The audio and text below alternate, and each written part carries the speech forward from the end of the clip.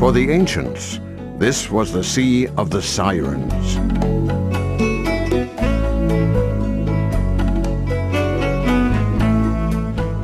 Rocked by the endless rhythm of the waves, the Sirens' irresistible call went out to sailors, inducing them to forget their journey's purpose and to lose themselves in the magical beauty of these places.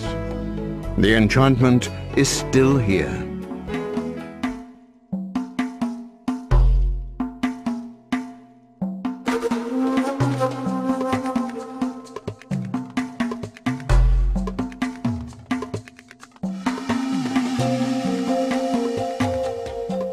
That Ischia possessed innumerable attractions was undoubtedly a well-known fact to the ancients, and traces of their presence on the island include the remains of the first Greek settlements and, more noticeably, the ruins of the Aragonese castle, a real city in itself, which grew up around the formidable fortress built by Gerone Siracusano.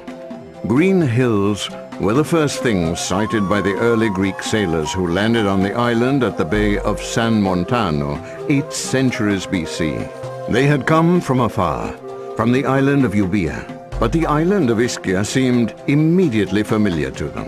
On the promontory of Mount Vico and on the surrounding plains, the Greeks built their new city, Pithecusa, which became the nerve center for trade between the Greeks and the Italian peoples.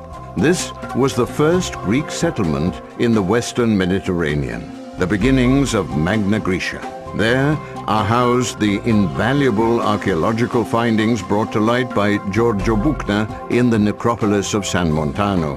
The most important of these is the so-called Cup of Nestor, on which is engraved the most ancient written text ever found in the Western world.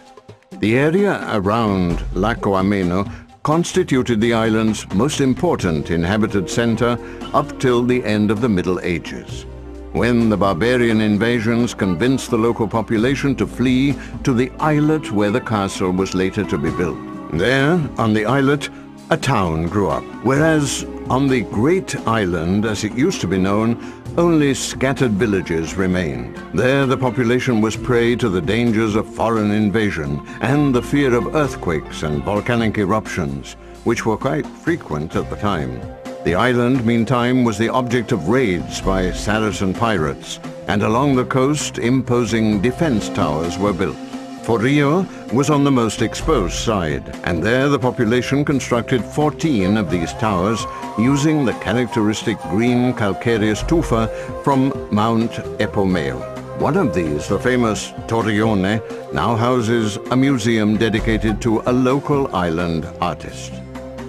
The coasts of Ischia are a majestic spectacle, especially along the southern coast where imposing sheer rock faces drop down to the sea. The complex geological history of the island is all there, engraved in the many layers of volcanic rock of every color and hue, which bear witness to the eruptions which over the millennia have formed the land of Ischia. The coastline varies continually. Severe promontories covered with vegetation are followed by magnificent inlets where the sea reflects a myriad of colors. Two of Ischia's most precious jewels can be found on this coast. One is Sant'Angelo, the picturesque little village facing the sea.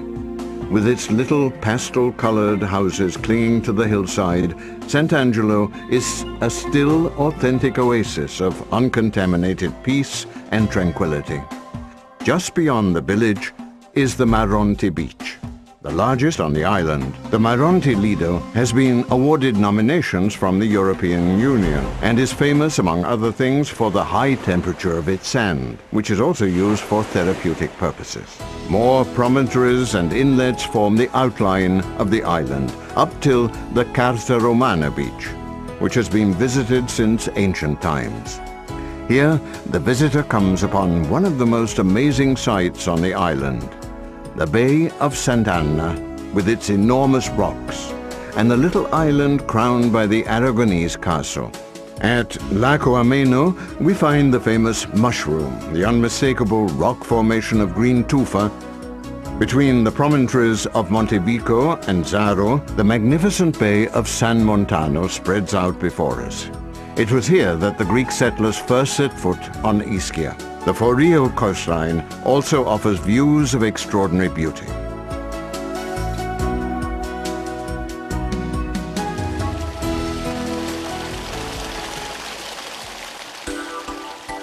A gold mine was how Dr. Giulio Giasolino described the thermal springs on the island of Ischia in a celebrated book published in 1588.